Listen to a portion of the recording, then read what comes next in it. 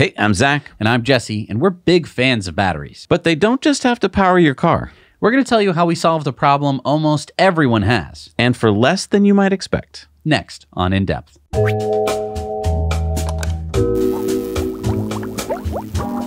We review a lot of cool batteries on our sister channel, Now Let's Review.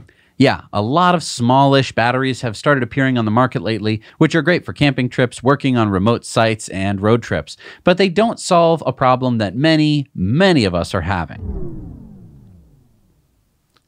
Blackouts.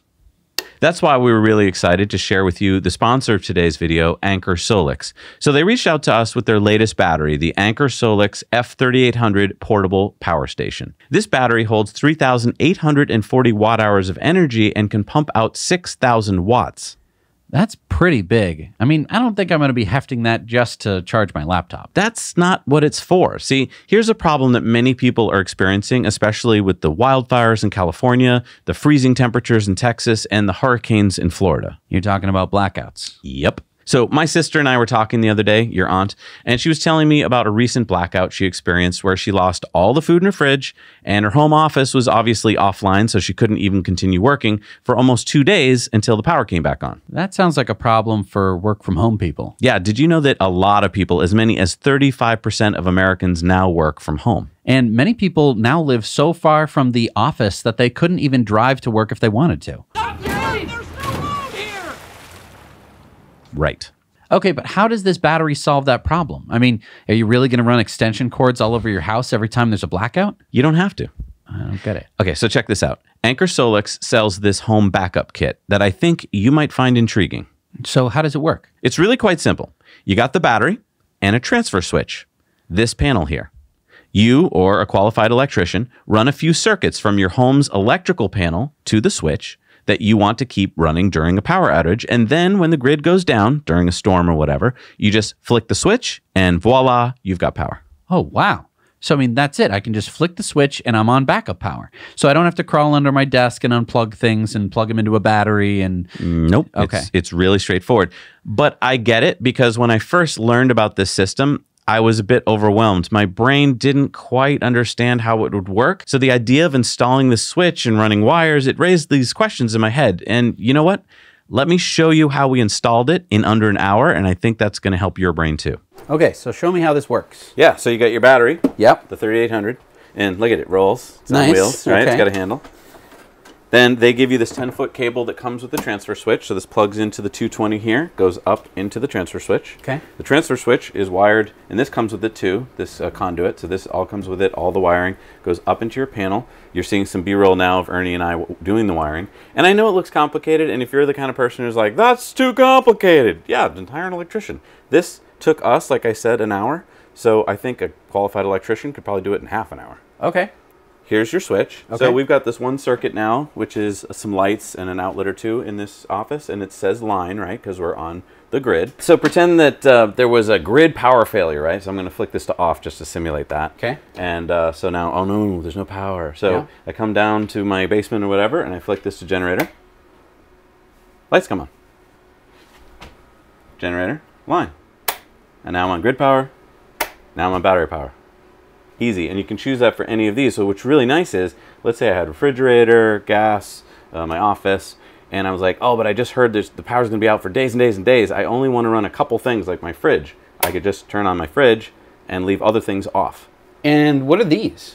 These are 220. So what's nice is you can take these bars out and turn them back into 110, or you can add bars over here and turn these into 220. So regardless of what you've got, they've got you covered. So this is basically just another electrical panel. Yep. These are breakers. These are just regular old breakers that you find in a breaker box. Yep. And what's nice is in our original panel, we haven't touched any of these breakers. Those are still our breakers. So it's like we're almost have double breakers. I see. And so only when you're on generator power, like if I flick this now, doesn't affect our lights because it's We're not being on used line right now. power. But if I'm I on see. generator and I flick it, that does affect our lights. Okay. Because now it's that, right? Okay. That's pretty neat. Yeah. And the whole point of this system is not to replicate your, is not to back up your entire house. You're just backing up the things that you need. The other cool thing is I have an app, right, for the battery, so I can see how much power. I've got 745 watts that I'm using right now. I could be up in my bedroom in the morning and decide to just shut off the battery. And then I shut off the battery. Or I could turn on the battery in the morning. I And see. that would take care of doing it remotely without, oh, there's my lights, without having to come down to the basement as well. That's cool. Yeah. Okay, so that wasn't nearly as complicated to install as I thought it would. How much money does this cost? Okay, so Anker SOLIX often runs deals, so the price that we're showing you today might be different depending on when you're seeing this, but check out our link in the description for the best deals. Okay, so wait, $3,600 for a 3.8 kilowatt hour battery and the transfer switch and all the wiring. Yeah. Now, to put that in perspective, if you get a grid-tied battery backup system, that could easily start at over $10,000. Okay, so the Anker is quite a bit cheaper. Yeah, I mean, when I was talking with my sister and I told her about grid-tied whole battery backup systems, the second she heard the $10,000 price tag, she was like, okay, I'm out. That does not fit my budget.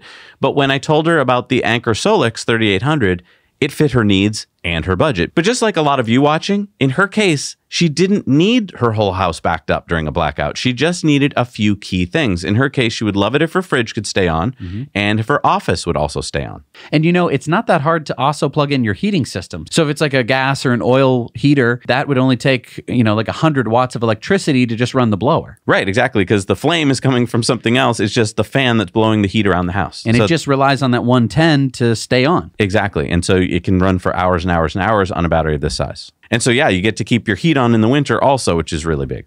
Okay, but is 3,800 watt hours enough to do what she needs? Well, it really does depend on the length of the blackout and what you're running. But let's take her example, right? The average fridge in America uses about 3,800 watt hours to run for about 24 hours. But that's if you're using it regularly, like opening it for breakfast and opening it for lunch and opening it for dinner and opening it for a midnight snack. So if you knew that the power is going to be out for the day and you kept it closed, it's going to use way less power. And so I wouldn't be surprised if you keep the fridge running for 2 or 3 days without, you know, having everything in there spoil. Right. I mean, which just happened to you, by the way. Yeah. And an office with a laptop, a router, and let's say a lamp only uses a few hundred watts. So you could run that for days. And here are two other cool things about the Anker SOLIX. So one is you can plug solar into the system really easily. Check this out. Anker SOLIX sells a bunch of different solar products that you can easily plug into the battery so that while the grid is down, you can actually be making your own power from the sun. Also, if you have an electric car or truck, it may be possible for you to power the battery from the inverter in your car or truck.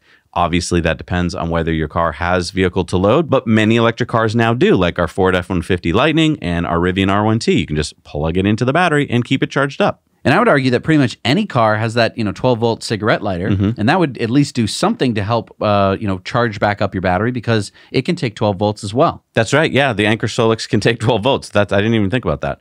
And that's the thing. As people are experiencing more and more blackouts and we're becoming more and more dependent on power and the internet to live our lives, I would now argue that having some form of backup power is essential. Okay, but I still don't think that 3,800 watt hours is enough battery for backing up what I need.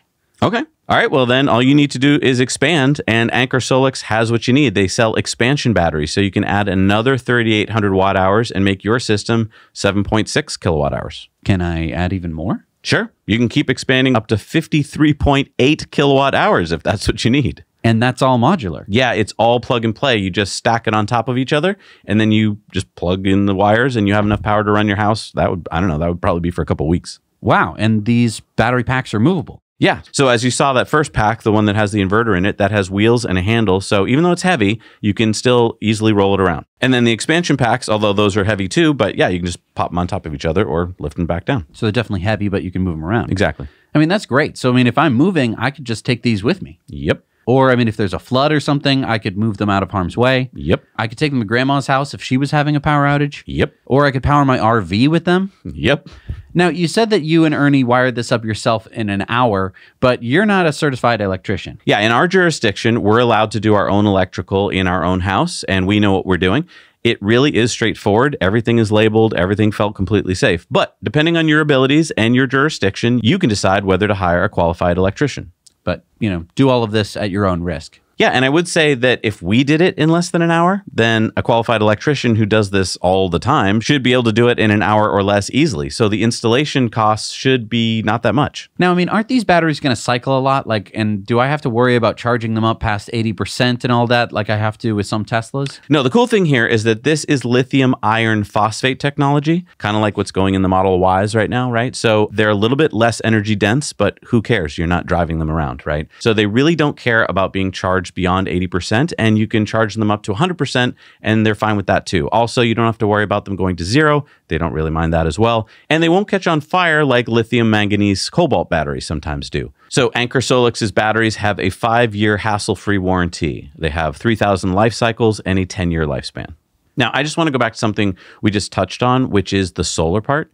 For so many people, solar is complicated, right? It involves inverters and NPPT controllers and mounting things to roofs that could leak. But with these simple unfolding solar panels that Anker sells, it seems like all you have to do is set them up on your yard, run a cable down to the basement where the battery is, and then plug it directly in because Anker SOLIX has taken care of all that inversion stuff. Right. It's super simple to add solar to this backup system, which I think you're right, makes it extremely versatile. And I see here that they also have another kit, which we could have gotten, which is the Smart Panel. What does that let you do? Yeah, the Smart Panel integrates with the utility grid and your rooftop solar system for maximum power efficiency and seamless backup. You don't even have to go down there when the power goes out and flick the switch. It does it for you. Wait, so if I have a solar system, but I don't have a battery backup system, I could actually integrate this battery with my existing solar that's on my roof. Yep. Because there's lots of people who have solar on the roof, they lose power, and then they can't take advantage of it. They can't use any of the solar that's on the roof. Exactly. The Smart Panel would allow them to hook that solar up, and it would instantly back you up when you lost power to the grid. Isn't that cool? That's that's like Powerwall stuff. Yeah. And I mean, I can also hear a lot of people saying like, well, I can do all of this with a gas generator. You can't do all of this with a gas generator. You can't hook up solar panels to it. Well, I mean, one big problem with a gas generator that I used to see as a contractor is a lot of people get a gas generator and then forget about it for a couple seasons. And then when you need it, middle of the night on a cold winter night, you go down there and it won't start because they hadn't taken care of it and maintained it. And you left stuff in there, and so stuff got gummed up. Or you don't have enough gasoline for it. Or other people will have, the super special high-tech generator that's in a special box somewhere on their property, and then it has to turn on every month. Right. And so you're going to go like, what? What's that noise? Is someone driving a tractor around outside? Yeah, and you need a yearly maintenance contract usually, and also they're loud. Yeah.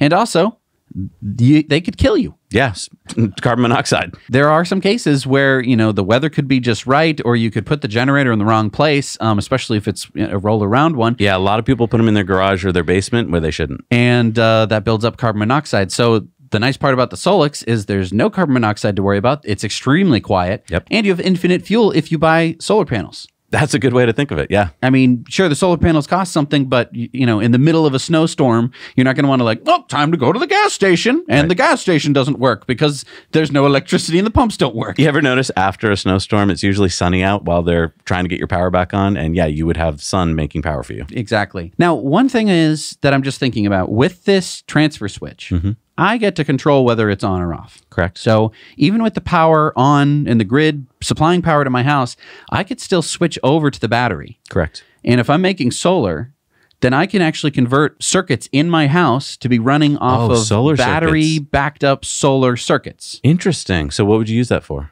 I mean, the first thing that pops into mind would be like grow bulbs. Right. So you could grow stuff at home because worst case, who cares if the lights shut off, it's not the end of the world. It's a cloudy day to a plant. Yeah, right? and those bulbs usually take a lot of power. Right. I know a lot of people like growing stuff indoors, during the winter and stuff like that. So that's one possibility. Another one would be Bitcoin mining, something that's going to use a lot of energy that you don't necessarily want to be paying for. Right. And if you could be using about 600 watts worth, or this goes up to 2,400 watts of solar just from the unit itself. So without having to, tap into anything on your roof. That's multiple computers. Right. And you don't even necessarily need the transfer switch because you can just plug into the battery on the side. Yep. Even while it's plugged into your transfer switch. I know. It's really kind of cool. It opens your mind to so many cool possibilities that were never possible before. I mean, I'm super excited about this. This gives people so many more choices, and it's so flexible. I mean, my mind is racing with all the possibilities that I could use these battery systems for.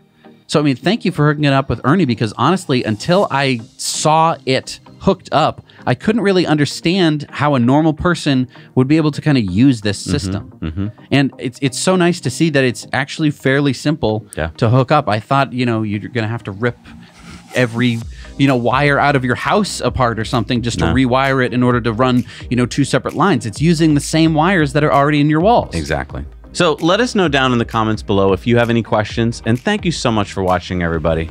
Now you know.